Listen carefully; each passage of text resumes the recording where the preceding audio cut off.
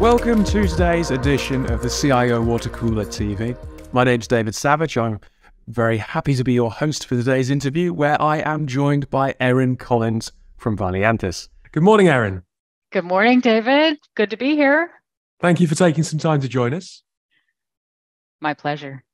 And look, we're going to have a quick chat to you about service design and service offerings. But first of all, let's give some context. We've obviously said that you are Erin Collins. We've said that you work for Valiantys, but it would be good to find out exactly who Valiantys are and what you do for them. Well, Valiantys is a professional services provider and managed services provider based in Toulouse. I am based with them in London, UK, but we are a global company. So we have multiple outposts around North America, as well as Northern and Southern Europe. As I mentioned, we deliver a lot of professional services, managed hosting and support, but all of this under the umbrella of the Atlassian platform. So the Atlassian platform includes Jira Service Management, Jira Software. Jira Software helps with project and work tracking. Jira Service Management is the ITSM, or the IT Service Management tool offering that is provided by Atlassian. They have a number of other products as well, but those are kind of the two core points. Valiantys has three, what would you call them? Well, we call them practices, actually. So Valiantys has three practices: agile at scale, cloud and consolidation, and ITSM. ITSM is the one that I headline, or I'm the global head of that particular practice. And what I do, I'm not part of the sales team. I'm not part of the professional services team. I'm not part of the marketing team. But I kind of revolve around all of those and provide them the assets and the supports and the resources that they need to get their jobs done. So I really kind of a broad-reaching focus. All of our consultants within Valiantys are aligned to one of these practices. And we are now about 400 strong across our entire company after an acquisition in the US and another recent one in Germany. So we're really excited about that and being able to kind of really expand on our practice approach.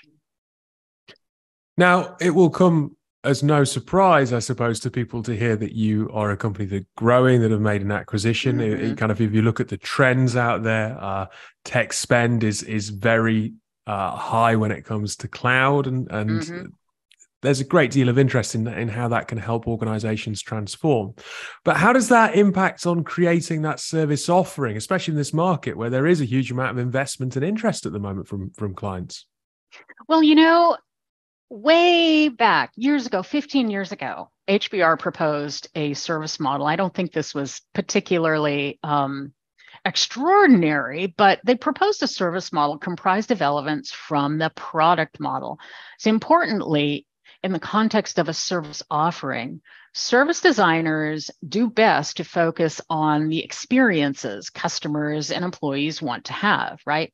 Now, that means strategically, they have to sometimes identify, especially in IT service management, a trade-off.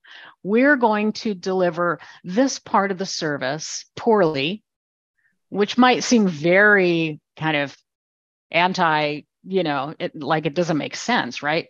We're going to deliver this part of the service poorly so that we can deliver an outstanding service experience over here, because that is what our customers value most. So in the context of, these cloud offerings and really focusing on SaaS, those new platforms are going to offer the flexibility to create that kind of value a little bit easier than, say, your old-fashioned brick and mortar racks in a building, which is, it's a bit static, right? These cloud platforms are a lot more elastic, to use one of their words.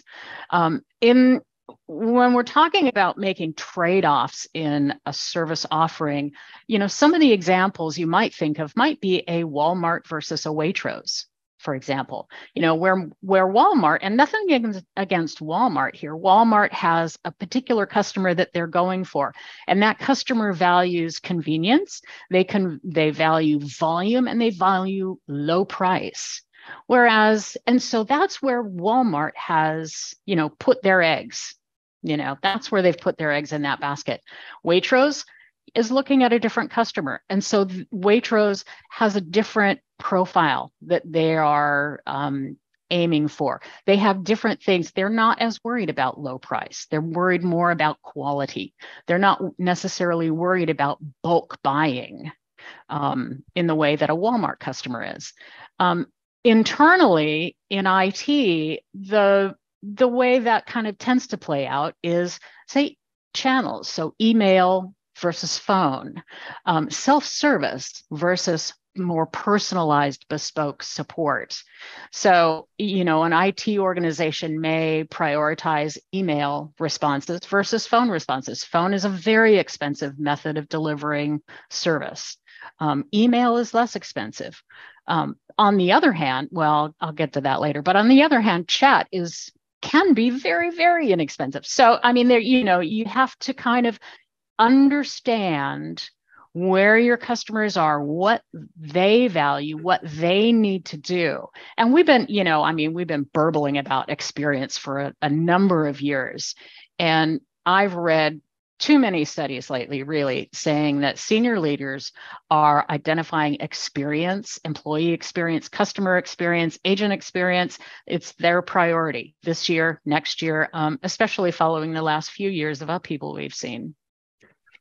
Look, you talked a lot about experience. You talked about value and actually what different organizations value and different channels. So I suppose it's, how does that ITSM model help reflect and inform what that customer or employee experience might be, given that there is such a vast difference or range of what experience might be? Yeah. One of the things about all of the IT service management frameworks that exist, whether it's ITIL, whether it's YASM, which is yet another service management framework, literally those that acronym, FIT-SM, there are a bunch of different frameworks, but what they all have in common is, putting people first. So driving down to that end user level and trying to understand what's important to them. How is it that they do their job?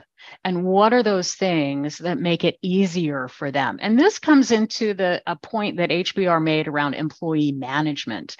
What is it that makes employees reasonably able to achieve service excellence? What makes our employees reasonably motivated to achieve that excellence? And there are a lot of different answers to that. And since I'm talking about ITSM, my answer is always going to involve, the processes and often the tools supporting those services.